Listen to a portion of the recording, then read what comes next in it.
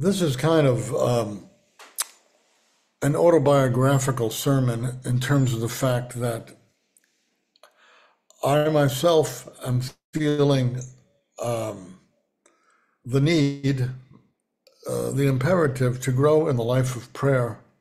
And so when I ran across these 6 verses in today's Parashat of Moshe praying, I was attracted to them in order to explore them with you.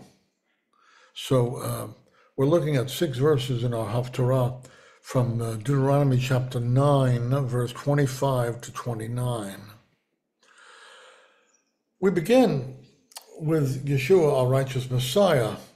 In Luke 11, verse 1, the disciples are with Yeshua and he is praying. And after he's done praying, one of the disciples says to him, "Lord, teach us to pray like John or Yochanan taught his disciples."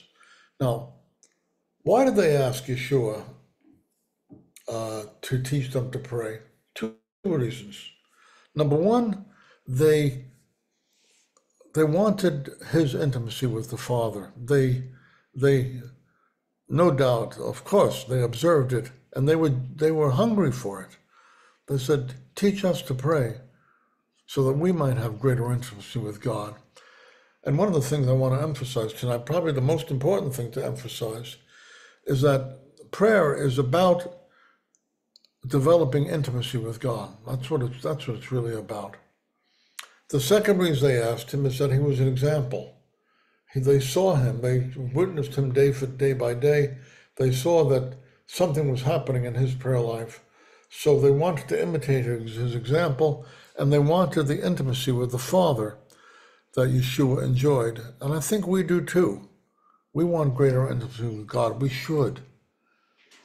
As I'll repeat in this Drash, the Westminster Confession is absolutely right when it says that man's chief end is to know God and enjoy him forever. That's what we were created for. We were created to know God and to enjoy him forever.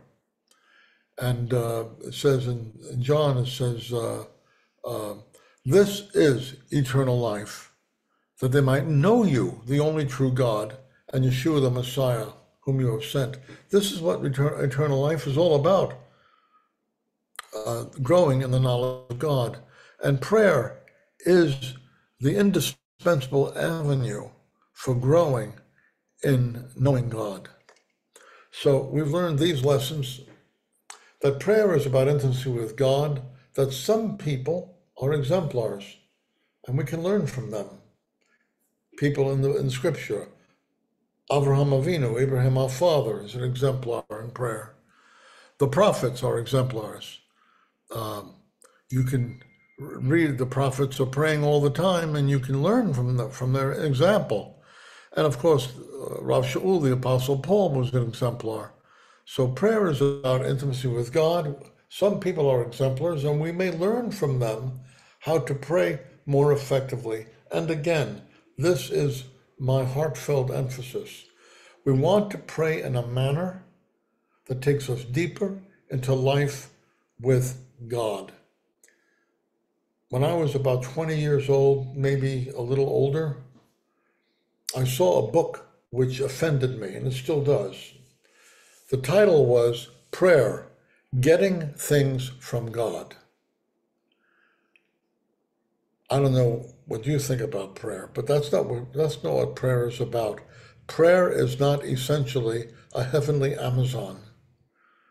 The meaning of prayer, the privilege of prayer, the purpose of prayer is to move deeper into our life with God. There is nothing more rewarding, there's nothing more important, and someday for every one of us, as we are facing our entrance into eternity, our life with God will be the only thing that matters to us. And it should be at the top of our list now. So here again is this passage with which we finished today's reading. And I'll tell you what, I'll ask Pat to read these 2 slides. Read this, please, Patricia. So I fell down before Adonai for those 40 days and nights, and I lay there because Adonai had said he would destroy you. I prayed to Adonai. I said, Adonai, Elohim, don't destroy your people, your inheritance. You redeemed them through your greatness. You brought them out of Egypt with a strong hand. Remember your servants, Abraham, Yitzhak, and Yaakov. Don't focus on the stubbornness of this people or on their wickedness or their sin. Otherwise, the land you brought us out of will say, it is because Adonai wasn't able to bring them into the land he promised them, and because he hated them, that he has brought them out to kill them in the desert. But in fact, they are your people, your inheritance, whom you brought out by your great power and your outstretched arm. Okay. So I have 6 ideas to share with you. The first is this. Let's remember the purpose and the pursuit and the preservation that is involved in prayer. We should pray like Moshe to deepen our relationship with the Holy One. The purpose of prayer is relationship, is to deepen our relationship with God. A.W. Tozer wrote a book. He was a great man of prayer, and he wrote a book called The Pursuit of God. That's what we should be engaged in our lives. I don't want to be scolding, and I'm as guilty as anyone, but we get distracted by so many things that our life is about. But our life should really be about the pursuit of God. It's our chief purpose. It's what we were created for. The purpose of prayer is the pursuit of God, and pursuing God preserves the quality of our relationship with Him. I remember when I was about 20 years old, maybe 21, I was involved in New York City with a intervarsity fellowship monthly meeting or quarterly meeting or some kind of special meeting where they had a big shot coming to speak. The big shot was J.I. Packer, and I was part of a student panel interacting with Dr. Packer. What a privilege that was. I don't know why anybody did that with me. I was so wet behind the ears, I was drowning. But at any rate, Dr. Packer, I still remember what he spoke on, and I remember what he said, the key statement that he made at the beginning. His subject was praying in the Holy Spirit. And what he said was this: don't ask me to believe that a man who walks forward at a meeting and never prays is a Christian. That was his term. For us, we use the term believer. Again, don't ask me to believe that a man who walks forward at a meeting and never prays is a believer. Now, what did he mean by that? He meant that prayer is the evidence that we're spiritually alive. And if I would suggest, I would challenge us that if our prayer life is feeble and marginal, then our spiritual life and our relationship with God is weak and is suffering. A vigorous spiritual life inevitably involves a vigorous prayer life. They go together. And relationship with God is related to our relationship to prayer. So this is the first thing to remember. Now, this is really from Moshe's example, but not a particular text in this text. But I wanted to begin with this. We need to remember the purpose of prayer, the pursuit of God, and the preservation of our spiritual life is related to prayer. So now getting into the text, to pray like Moshe, we need to take time. He says, so I fell down before Adonai for those 40 days and nights, and I lay there. I'm not suggesting that we should pray for 40 days and nights, but this is a challenge to us. Most of us, I'm being biographical now, I don't know how you guys pray. Aside from our service, I don't know how you pray. But I pray, and most people I know, I think, pray this way. They hear about a request, and they shoot up a prayer about it. It's what my friend M. Hurley calls a tefillah shot. She says, the prayer, give a tefillah shot from me. Throw up a prayer. So we throw up a prayer, but it's a momentary thing. It's maybe, usually it's just when we hear from the people what their request is, we shoot up a prayer. But is that the only kind of prayer that there should be? No. There should be prayer that takes time. Prayer, why do we need to take time? Because we're not shopping. God is not a heavenly Amazon. We are, in prayer, we are seeking to deepen our insight and our availability to God. We're seeking to deepen our relationship. We're seeking to discover and to explore what it means to know God. So this will inevitably take time. I encourage you, by the way, and I'll encourage you at the end of this Drash, to this week spend some time reading Exodus 32 to 34. 32 to 34. Moshe does a lot of praying there, and you'll see he takes time. Why? Because he says to God, he says, if you, I pray thee, show me your glory. He says, I can't deal with these people. They're such problematic people. If you don't go up with us, then don't send us up from here. And I pray, show me your glory.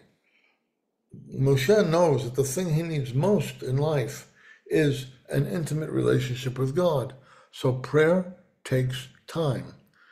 And please, it's easy for prayer to be crowded out of our life. We're so busy. Prayer should be first priority. Second, the third point, rather, is problem and plea. Adonai had said he would destroy you. I prayed to Adonai. I said, Adonai Elohim, don't destroy your people, your inheritance. You redeemed them with your greatness. You brought them out of Egypt with a strong hand. He knows what the problem is. He says, Adonai had said he would destroy you. He went to pray because of a problem. That happens almost always with us. We go to prayer because of a problem. Somebody is sick. We need a job. Somebody is estranged from us. They're wandering spiritually. Whatever we pray for is almost always a problem. And then out of the problem grows the plea. Now, here's my challenge for you. And this has probably happened with you. Sometimes we go to prayer and we want to pray for somebody, and we start praying routine prayers about them. Somebody's sick, say, oh God, please, you made John, and you made every molecule of his body, please heal him. And sometimes God will influence us during prayer where we adjust what we're praying for because God influences us. In other words, when we go to prayer, we should let God and we ask God and certainly allow God to influence us as to exactly what the real problem is. I had a friend in California. She's now living in Nevada. She's now an Episcopal priest. And she was a great woman of prayer in Pasadena, California. All of us respected her. And when she prayed for people, she'd say, God, what have you ripened Rusty for? In other words, what should happen in Rusty's life now to move her forward?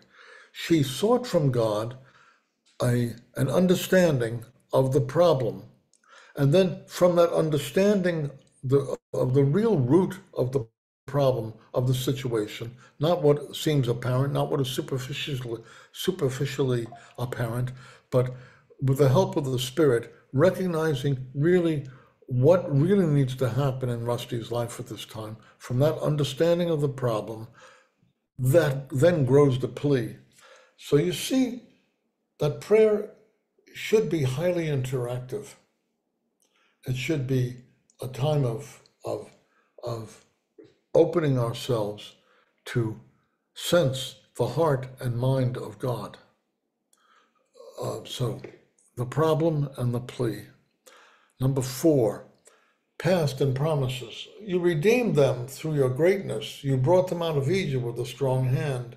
Remember your servants Avraham, Yitzchak, and Yaakov.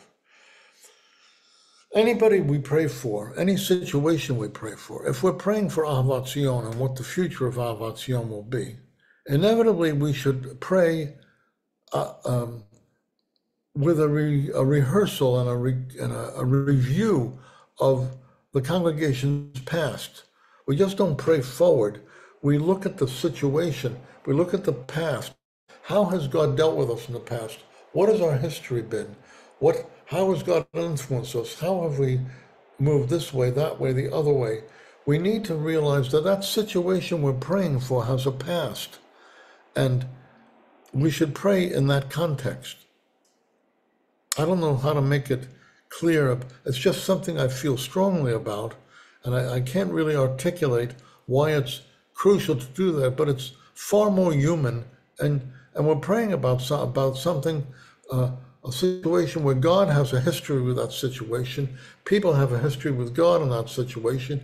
Even if their history in that situation is ignoring him, they have a history.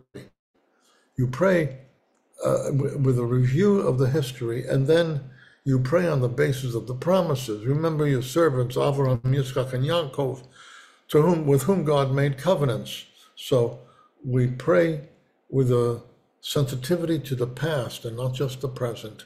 And we pray on the basis of God's promises. Number 5, directed focus. This is an extraordinary verse in our reading. Moshe has the nerve to say to God, don't focus on the stubbornness of this people or on their wickedness or on their sin. That was remarkable to me. I never saw that before. Don't focus. Moshe is telling him, God, don't focus on this. When we pray, especially when we're really seeking to sense the heart of God, we might very well tell God, please, God, I know that this person has rebelled against you and is walking in ungodliness. But remember their history. Remember that they once loved you. Remember their mother who loved you and prayed for them all those years. Remember these things. Focus on that, please. And on the basis of that, please deal kindly with them. It's a very relational thing, a very human thing, a very holy thing for us to plead with God as to what to focus on about a situation. It's a way of asking for mercy. And God is pleased that we care enough about the situation that we're going to, in a sense, haggle with him a little bit. Avraham, our father, he haggles with God. That's a marvelous story of his praying for Sodom and Gomorrah. It's amazing.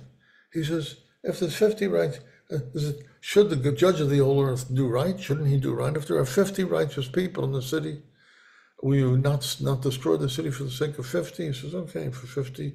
Then he gets down to 45, to 40, to 35, to 30, to 20, to 10.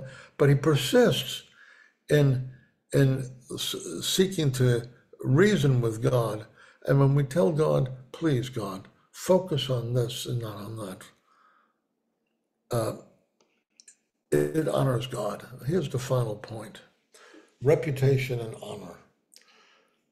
Moshe says, otherwise, if you don't rescue your people, the land that you brought us out of will say, it's because Adonai was not able to bring them into the land that he promised them, and because he hated them, that he has brought them out to kill them in the desert.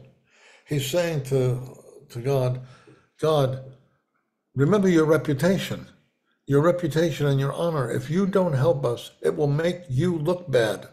That's what he's saying. In the book of Ezekiel hits this note over and over again. God says to the Jewish people, he says, you've disgraced my name by being scattered among the nations and involved in all kinds of idolatry and sin.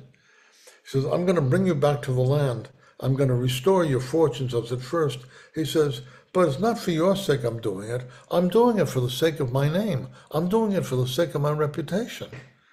Because your fallenness, your wickedness, your sinfulness is brings dishonor to me. So God will always act to preserve his honor. He does. Because if God appears to be worthless, nobody will seek him. So his honor is very important for the salvation of the world. It's important that God look good so that people would seek him. So we should speak to God in terms of his reputation and his honor. So today's focus was 6 observations from Moshe to deepen our life with God through deepening our life with prayer. I hope that something that I shared with you whet your appetite to deepen your life with prayer in order to deepen your life with God. Why do you need this? You were created for relationship with God. It's the reason we were made. You can't have a fulfilling life apart from growing in relationship with God. You might have a full life. You may have an enjoyable life, but you will have missed out on what really makes everything sing. Growing in relationship with God. Deeper prayer and deeper relationship go together. So what should you do? I think you should revisit this sermon on the web when it goes up at Avation, at our YouTube page, and Rusty will give that in the torch, the address of the YouTube page, so you can revisit this sermon, review it. I suggest you do read 32 and 30 to 34 of Exodus, chapter 32 to 34, because it'll take you deeper into Moses' life with God and his prayers. And I suggest you put one or more of these lessons into work. I don't feel the eloquence that I wish I felt for me to convince you to invest in advancing your prayer life. Not because it's a thing that good believers do, but because it's the avenue of growth in relationship with God, and that's what you were made for. Shabbat Shalom.